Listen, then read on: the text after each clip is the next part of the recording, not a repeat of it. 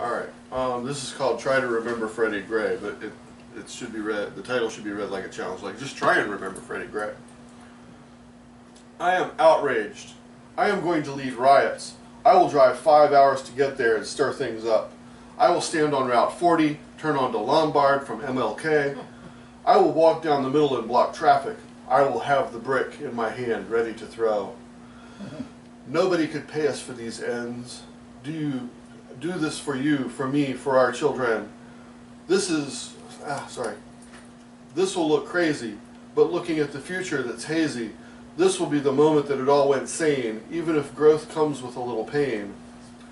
I will shout with or at the crowd, Baltimore, why aren't you ripping this place apart?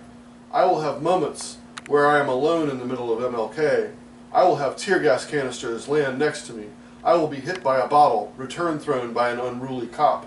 I will organize that last rally in the face of every organized police line. Do this on TV in sight of our children, so they can see how this all ends. Smokescreen air keeps the two views hazy. We'll find out just who is crazy. For society's growth will endure a little pain, but at just this moment's starting to look insane. I will have my shouts drown out when the panic takes over around me. I will wonder why my side is storming the CVS. I will wonder whether I cry from tear gas or frustration.